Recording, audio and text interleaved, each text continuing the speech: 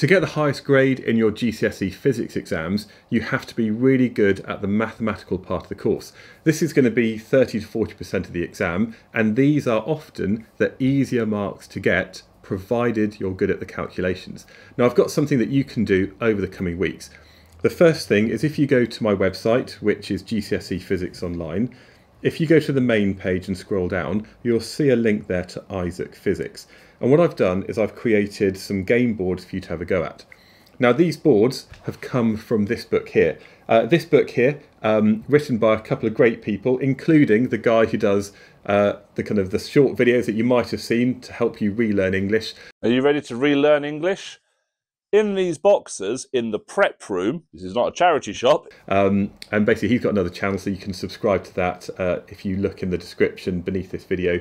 But basically this has lots and lots and lots of questions, but sometimes that's just too many to do. And sometimes these questions don't tie in exactly with the course that you're doing at GCSE.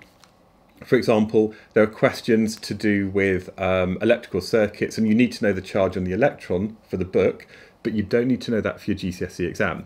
So what I've done is I've looked through this and I've made certain game boards which have only the questions that you need to answer, and all of them can be found here. Now, what you need to do is you can choose your topic. Let's say, for example, we're going to look at springs, and here I've just got 3 questions from the page about springs that you should be able to answer. Okay, so maybe let's start with question 1. It says a spring takes a force of 5 newtons to extend it by 2.0 centimetres. The first question, part A, is what is the spring constant? Now, of course, if you're doing GCSE science, you should know this by now, especially if you're in year 11. However, sometimes the questions might seem a little bit difficult, or maybe you just need to remind yourself about that. And this is where the hints and underneath are super important. So hint 1 takes you to a page with extra notes.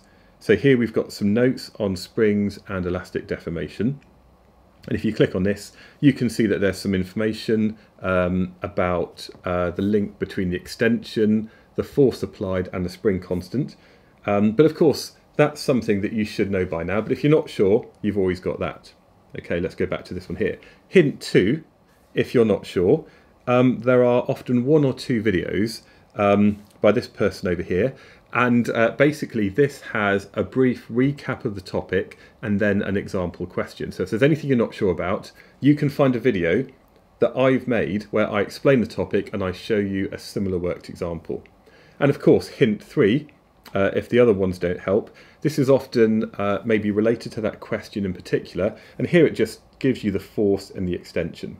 Okay, now the other thing is, just because this is on a website doesn't mean that you shouldn't get a piece of paper, a pen and a calculator and actually go through the normal format of how you actually work out your questions. So write down the formula. In this case, you can say that F equals KE. You can then maybe rearrange that to say how the spring constant is equal to the force divided by the extension, which in this case would be 5 newtons divided by 0.020 of a metre, which would then give you a value equal to 250. And the great thing about Isaac Physics is that you can put in your answer and then it checks it, so you know that you're correct. Okay, then we might look at the next question. So again, even though you're putting in your answers here, it's self-marking it and it's telling you if you're correct or not, you still need to make your own notes as you're going through all of these. Okay, for this one, we don't actually need to use the formula. We know that 5 newtons makes it extend by 2 centimetres. So if we want to extend it by 10 centimetres, we need to apply a bigger force. The extension is 5 times as much, so therefore the force is going to be 5 times as much. So this is going to be equal to 25. Okay, we also need to put in a unit here. So it's going to be newtons because it's a force. And then it says check your answer, which is correct. And then there's this thing here that if you haven't already done so, it's prompting you to log in or sign up to Isaac Physics. Now, you don't have to do this to answer the questions, but I think you should, because this allows you to record your progress and have a look at all of the questions that you have answered.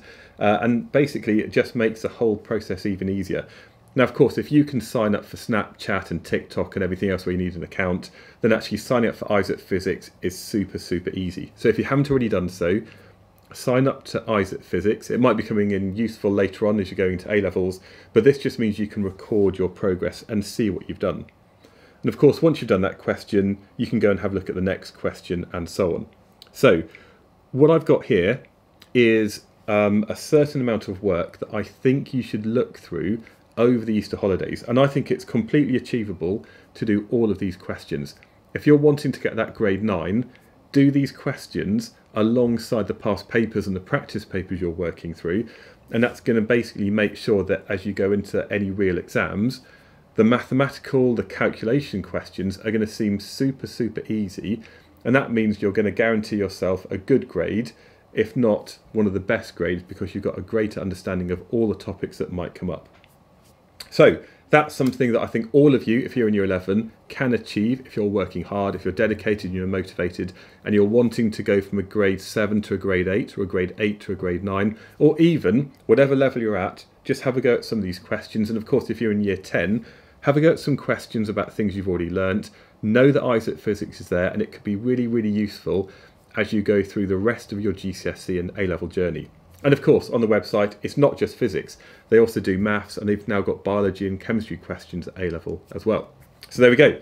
That is some of your Easter additional homework that can really help boost your grade in GCSE physics.